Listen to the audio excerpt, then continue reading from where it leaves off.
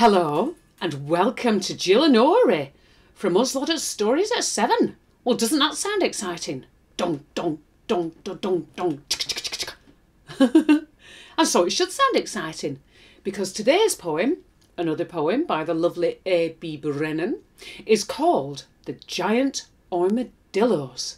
And so without further ado, as usual, I shall crack on with this poem about giant armadillos. Are you ready? Ooh. Boom, boom, boom, boom. What's that sound? Do you hear a drumbeat, a shudder underground? The giant armadillos are known in these parts. At dusk they awake and their routine, it starts. They're always on the go, in a state of high alert. They're the first in line of defence to avenge any hurt. With armour at the ready, they head off for the battle. Drawing near, they hear the poachers' guns a-prattle.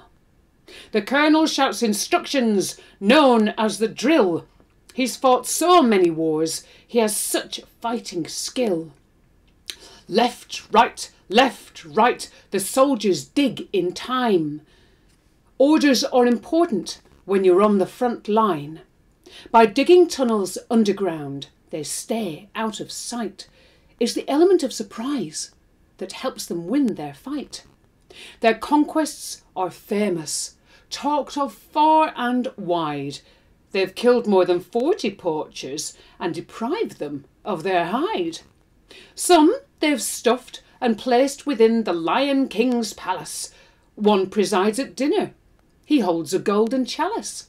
Another poacher, in a tux, stands by the front door. A reminder to a human guest, don't forget the score. A third is up upon the wall. In his hand he holds a gun, but look closely at his legs and you'll see he's trying to run.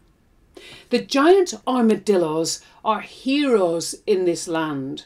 When they appear, the natives shake them by the hand. But these giant armadillos cannot stop for long. To help them move at pace, they chant a burrowing song. Poacher, poacher, here we come. We aren't afraid of your gun. The armadillos are on your trail, and you should know we won't fail. If you let our friends roam free, you will live to eat your tea. Poacher, poacher, here we come. It's time for you to start to run. But if you relent and let us be, you will soon start to see the wildlife that you tried to own is much more beautiful when left alone. Well, what did you think of that? You got to hear my strange singing and to learn about giant armadillos. Well, these giant armadillos anyway. And it's true what they say. Wildlife is much better left alone to fly and run and walk and slither and burrow and do whatever wildlife does out in the free. Isn't that lovely? So what do you think? Why don't you draw a giant armadillo? Would he have armour on him? Would he have a hat on? If you think about an armadillo, if you don't know what one is, they've kind of got armour on them already. They're kind of armoured armadillos. So you draw one for us and have fun.